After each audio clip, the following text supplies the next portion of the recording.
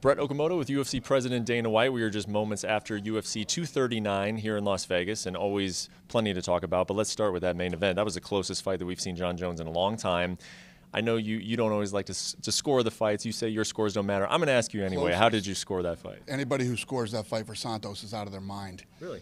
Yeah, you should never judge another fight if you judge Santos. Santos fought tough. He's a tough guy. He something happened to his knee or his leg. I don't know exactly what in the second round, and he fought through it and was tough, but yeah, he lost that fight. I got to be honest. If you check my Twitter account, I scored at 48-47 for Santos. So I'm done scoring fights, I guess, right? That makes sense to me. Well, explain to me this then. Why, in your opinion, did Jon win that fight? Jon Jones controlled the whole fight, walked him down, controlled the pace of the fight, controlled everything. Jon Jones, moved forward. At the end, you could tell Jon was hurt too. His legs were busted up. He had to be carried out of the octagon, but he absolutely won that fight. Was it a good performance by Jon tonight, did you think? He won. Listen, it wasn't a 2.5-second flying knee knockout. It wasn't a knocking out somebody who's never been knocked out in MMA before and things like that. But he went out and he won the fight. It's not it's not a crowd pleaser. It's not one of those wins that has everybody jumping up and down for joy. But he won the fight against a really tough guy who came to fight and who came to win. Well, even though you don't agree with the one scorecard that went Thiago Santos' way, that's still historic. To my knowledge, it's the first time there's ever been a scorecard go against Jon Jones. So do you think because it's historic, do you have any interest in setting up that fight again, or you feel pretty comfortable moving on from Thiago Santos? Yeah, I thought that Jon completely dominated that fight. And, I'm not thinking about a rematch, no. Okay. Amanda Nunes, I feel like I've asked you this question before. She goes out and she has these spectacular performances. This one against Holm, what did you make of her performance? Yeah, I thought that she looked incredible. Obviously, when I talk about her being the greatest ever, it's about not only who you fought and who you beat, but how you beat them. Mm-hmm. And if you look at all the greats, she's fought all the greats now. Mm-hmm. Holly was the last one, and if you look at how she performed against Holly, you can't deny it anymore. If you were ever in denial, it's over. You can't. There's no question that she, in my opinion, and I think universally, that she is the best female fighter in the world right now. There does seem to be a little... Ever. Yeah, I will agree with you there as well. But there does seem to be some debate. I put out on social media, she's a superstar. And some people are like, nah, she's not a superstar yet. She's the best in the world, but she hasn't really crossed over into that marketing superstar. How do you view her drawing power? So tonight we did, let me just tell you this, all the numbers. And when I say all the numbers tonight are off the charts, including we did a 50-50 raffle, $100,000 and the 50-50. The numbers tonight are off the charts, and she's a part of that. It was a great card and a card that a lot of people were excited about. She's the co-main event. I tell you guys this all the time. I don't listen to this stupidness. Mm-hmm. People who say she's not a star or this isn't this or this isn't that, they have no idea what they're talking about. Mm-hmm.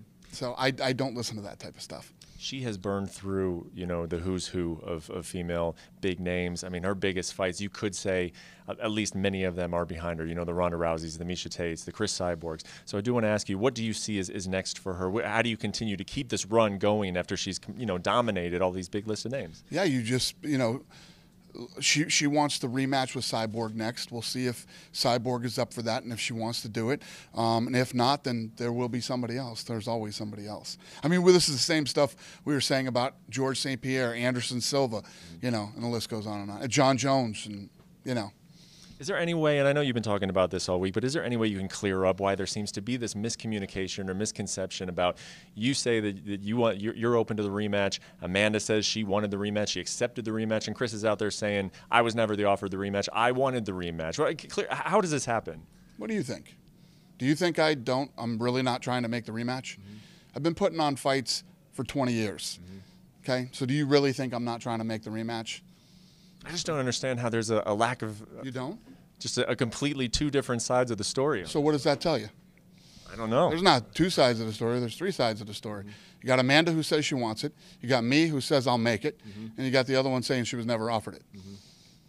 You do the math on that one.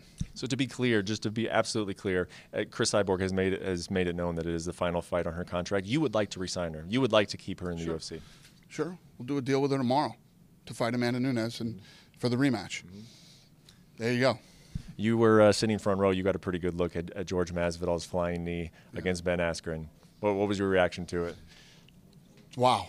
I mean, it's one of those things, you know, if you're Masvidal, you're assuming he's going to run right out and shoot on you. Mm-hmm.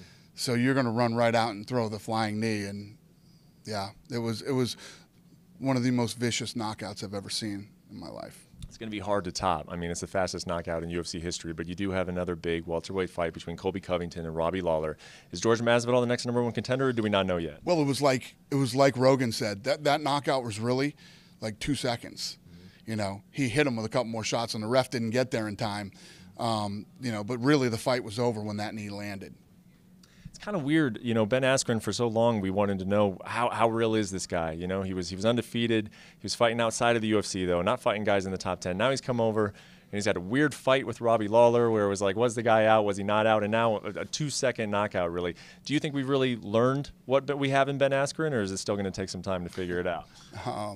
Listen, you know, for me to say anything negative about the kid right now, I like the guy. I like him. He came over here. He got his shot here that he was looking for, you know, and people were interested. People liked it and liked the whole thing with Ben Askren. He's had a rough 2 first fights in the UFC.